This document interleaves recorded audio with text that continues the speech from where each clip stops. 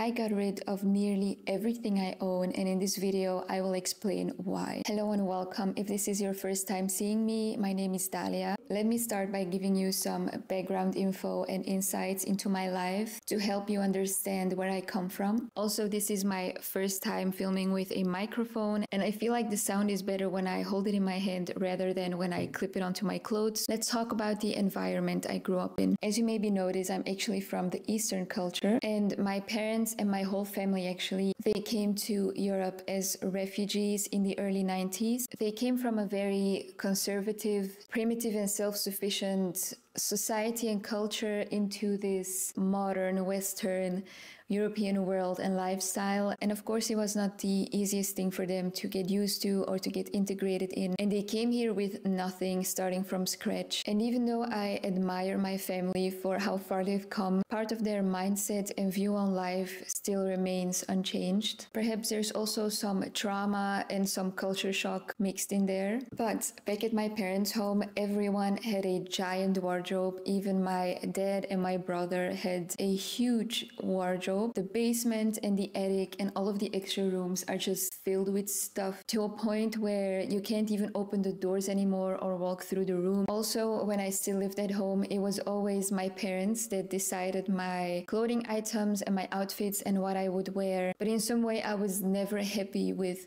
my room and my wardrobe. I was always decluttering, getting rid of things, trying on outfits, and mainly letting go of pieces that I don't like to use or wear, or just don't use or wear enough to see in my room every day. And whenever I was decluttering and reorganizing, my parents always walked by and say things like, why would you get rid of that item? What if a crisis breaks out soon and we don't have the resources anymore to buy new clothes? Or just silly things like, why are you decluttering this item that is 5 sizes larger than your size? You might need it when you're older. What if you need it when you're older and you don't have this item anymore? And I'm definitely not saying that there's anything wrong with these thought patterns in particular. And in some way, I also understand where they come from. But I only came to realize recently that it's not that I've been raised that way, that I have to think and be the same. And it also doesn't have to mean that I'm disrespecting my parents or my culture or their story or what they've been through just because I'm not doing the same things and I'm not thinking the same way. Now, something else is that I had to contribute financially to our household from the moment I was legally allowed to work. In other words, I worked and all of my earnings went to my parents, and I actually never had a problem with it because, of course, part of my education and that of my siblings was paid with it. We could never really buy very expensive luxury items. However, my parents were always trying to make sure that we weren't lacking anything, and we could even go on vacation a couple of times a year. But then when I got married and I had full control over these resources, and from the moment I had the freedom to do with it whatever I wanted, I started buying and spending and accumulating so much stuff. And it was mainly clothes and accessories, but beauty products and home decor and tableware and stuff also played a very, very big part in that, and just so incredibly much more than what I actually needed. And I'm actually very thankful to my husband for letting me navigate this journey and realize my mistakes at my own timing. And if you would compare the spendings and the stuff to the average person or the average woman, maybe it would not be as much, but it was still triple the amount to what I need and use. At that time, I also started to grow a little on social media, which also immensely influenced my decisions and purchases. I would, for example, buy items just for the sake of content, even though they weren't really wearable or comfortable. Meanwhile, I deleted that Instagram page and I started from scratch, only posting things that align with my values and personal style. And of course, being on social media daily for several hours a day, I myself got influenced by content from other people as well. And I've been watching all of these wardrobe basics or every girl needs this item in her wardrobe kind of videos. I just felt like I was floating away more and more from the person I am and also the person I'm I'm working towards. And yes, I've always been into fashion and interior and design overall, but I've also always been an advocate for minimalism and sustainability. But it took a lot of reflection, realization, and inner work to come to the point where I am now. And I'm definitely not there yet. I feel like I'm not even halfway through, but I'm really, really enjoying the process. And I do have to say that detaching from stuff and shopping and constantly consuming content is the most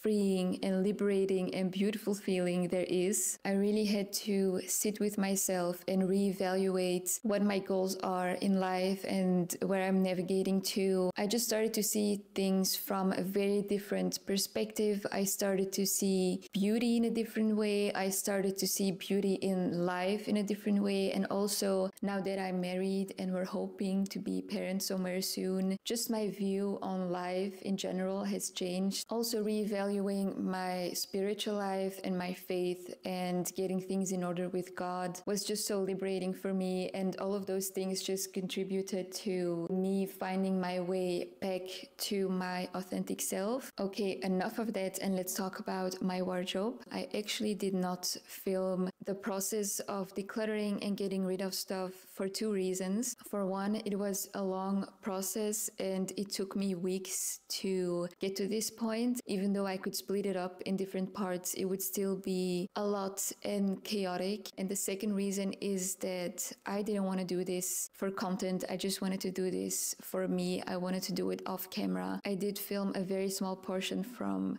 last week's, and those are the in-between clips that you'll see in this video. I would love to go more in depth about the pieces that I kept, but in this video I will quickly walk you through my closet. So the room that you'll see used to be one giant walk-in closet on both sides of the room, and it was even that bad that I only kept my seasonal items in that room. So when it was spring summer, I had my spring summer stuff out in that room, and I had my autumn winter stuff actually downstairs in the basement in very large storage boxes. Besides that, I had a very big coat rack in the hallway that is now broken. I was taking over little parts of my husband's closet as well. I even had that much stuff that I had to store boxes filled with clothing and shoes at my parents' home because we could not store it in our home and storage room. But yeah, so welcome to my new closet. I have this first part with homeware, accessories and underwear, and then I have the part with my main clothes, shoes and bags. I have my bigger bags and purses down here. This is the main portion of my clothes, so I have all of my tops and bottoms here as well as my dresses. Above that I have nearly all of my shoes and smaller bags. I only have two pairs of sneakers, my home slippers and my regular slippers in the shoe closet, and then I have two of these large storage boxes. This one has a few cocktail dresses because we do have occasions to wear them too. In these drawers I have my workout clothes, my plain and graphic t-shirts. I have my underwear. I also have my sunglasses organized in here. And this top drawer has a couple of trinkets that I usually like throw in my purses when I go out. Then I have my sleeping dresses and robes hanging here. I have a few home and loungewear pieces that I folded up there. And then I have this box with empty dust bags and little boxes and also a steamer. These bins are empty except for one that holds my hats, gloves and one tote bag. And then in this storage box I have my deep winter and summer clothes. So for example, I have my moon boots in there as well as my bikini cover-ups. I have my jackets and coats on a new rack in the hallway. In the bathroom I keep the products that I use daily to weekly, and this includes